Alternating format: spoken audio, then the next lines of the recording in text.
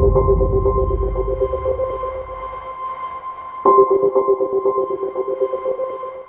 going on, everybody? Welcome back to another episode in the Lake Powell How-To series.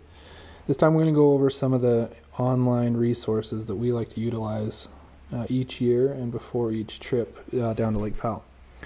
Now, the first one I want to go over is the old wayneswords.com.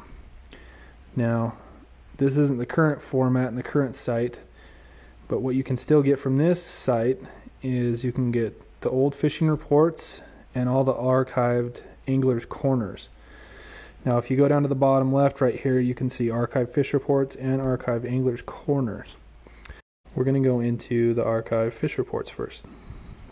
And Wayne has been gracious enough to post and archive all of his fishing reports from each year, dating back all the way through, I think it's, 96. So you can go to March 15th of 1996, and Wayne's going to show you the lake elevation, he's going to show you the water temperature, he's going to show you the report for the entire lake.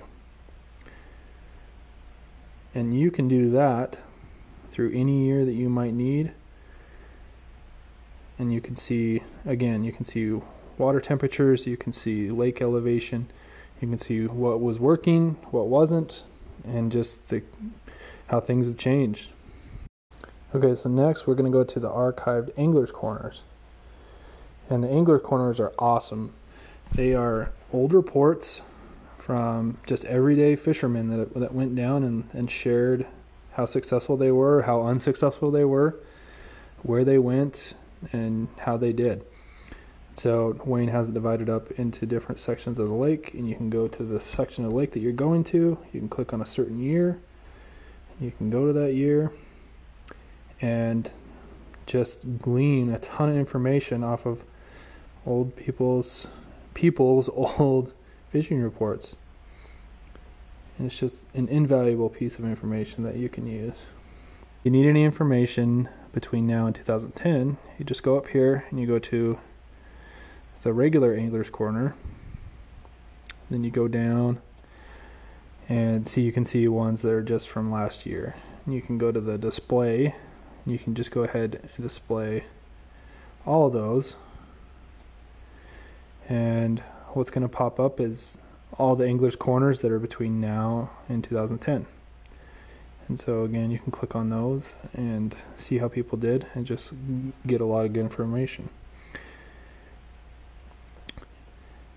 Then you can go over to fishing reports and you can do the exact same thing. So just like he did between 2010 and 1996, Wayne has cataloged all of his excellent fishing reports between now and 2010. And each time he updates the water temperature, he updates the lake elevation, and then the current fishing report. All right, so that was wayneswords.com. Now we can look at wayneswords.net.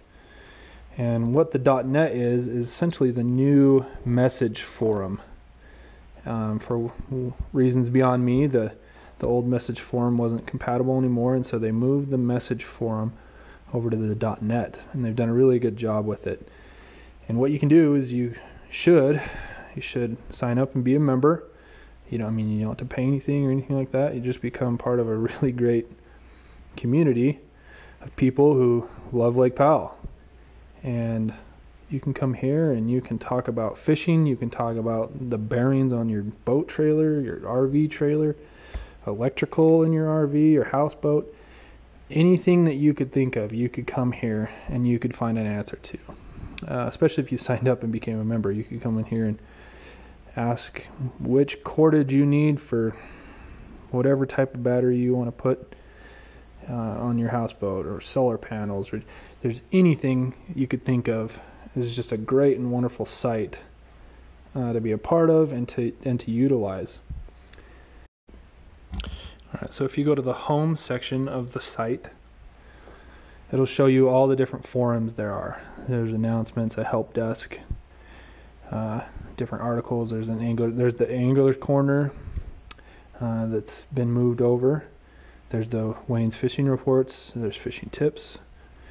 There's a welcome mat and a Lake Powell fishing recreation issues, and then a whole yard sale. You can come and buy and sell things on here as well. They also have other resources like hiking and recipe tips. And then they have useful links for the water database, webcams, and things like weather. So it's just an awesome place to come and talk about Lake Powell and learn from people who, you know, love it just as much as we do, and who have just countless years of combined experience boating, fishing, and enjoying Lake Powell. So definitely go and become a member of Wayne's Words. That's definitely what I would suggest. Another great site is the Lake Powell Water Database site. And you can come here and it's going to show you Lake Powell's current depth. It's going to show you Lake Powell's current elevation and the inflow and the outflow. Generally it shows you the water temps. And so what you can do on that is you can really utilize the angler's corner and the depths of the lake to your advantage. So you can come here and you can see what the current lake level is, and then you can compare that to reports that are from similar lake elevations. Or you can come down here and you can get data for up to 10 specific dates. So if you go and you read an angler's corner and you check that date and everything, you can come type that date in here and it'll give you the exact height of the lake. You can see launchable and accessibility of all the ramps on the Lake Powell Water Database site. And then you can also see current snowpack, current precipitation, and then it just gives you kind of a summary of the entire water year. So this is definitely a good site to utilize. It also has webcams. So if you're really obsessed with Lake Powell, you can come and you can check current webcams. You can see, well, it's getting dark down there, but you can see just exactly how Lake Powell's doing at that moment. So the Lake Powell Water Database site is another great and useful site to use for Lake Powell. Alright, so next thing we're going to look at is a couple of the wind and weather apps that are our favorite. The first one we utilize is Wind Finder. And I've just got some of our favorites pulled up here. So I'm going to click on Page Airport / Lake Powell. Oh, no, I'm not going to click on that one. I'm going to actually click on the Bullfrog Marina one because that's the one we usually go to. So it's going to give you kind of the long range forecast. It's Monday the 1st, so it's going to give us all the way into next Thursday. And some of the things you want to look for wind-wise when planning a trip, especially in the spring, is, well, first you want to look for kind of the best warming period. So you want to try to plan your trip, 2 or 3 days into a good warming period. And then as far as wind goes, at least for us, and obviously anything below 10 is, you can't ask for anything better at Lake Powell. 10 to 15, kind of gets annoying. 15 to 20, it's kind of, definitely has your attention. And then once anything, especially for an extended period of time, gets over about 20 miles an hour, then we really start to kind of maybe potentially replan the trip. So that's kind of what you want to look for. Keep an eye out. You want to try to be as flexible as you can. But if you can't, just definitely don't go down in anything extended like over 20 miles an hour, especially if you're inexperienced. So that's kind of something to look for and watch out for. So we like Wind Finder. I think it does a relatively good job and has pretty extended forecast. You can click on each day and kind of see how each day is going. So we like Wind Finder, and then we also like, alright, so the weather app that we probably like the most is weather underground. So I have the Lake Powell, Utah station pulled up. You can go down and you can kind of use this in correlation with the Wind Finder app. And weather underground's pretty good. It's got a pretty extended forecast as well. You know, generally you don't want to trust anything past a week, but you can definitely see and notice patterns.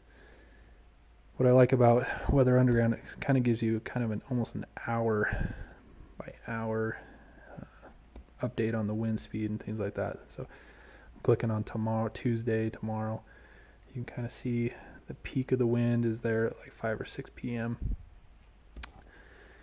So I kind of like that. So I like using this in tandem with Wind Finder. And again, you definitely want to look out for anything like over 20 miles an hour, especially for more than an afternoon. If you see that like a couple days in a row, definitely probably want to try planning something else. One thing you can do, kind of another little tip and trick weather-wise when you're kind of trying to plan out a trip, is you can look up kind of other areas that are around Lake Powell. So one area we like to look up is kind of Hanksville. It's a little bit higher elevation. Another good one is like Blanding for the north. You know, you can look at probably St. George, a few places like that in the south, just kind of see kind of what the pattern is that's going to be coming in, and then just a little bit different elevations around the area you're wanting to go. So you can kind of look at, you know, for us, we can kind of look at Hanksville and kind of maybe get a little bit better idea of what might be hitting towards Bullfrog. So that's kind of it as far as the kind of the internet resources that we like to use, especially when we're planning a trip.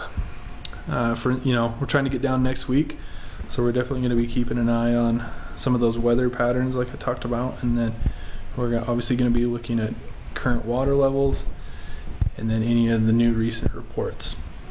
And then you keep an eye on those, and you kind of just helps you refine some of that info and kind of make it more finite for you, and hopefully makes you a little bit more successful.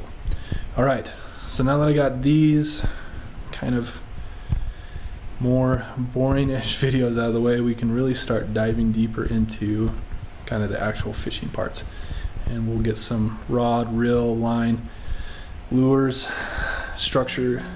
We'll get those videos going for you, and those will be a lot better, probably a lot more entertaining. All right, thanks for watching. Again, if you like the series, make sure you guys like and subscribe, please.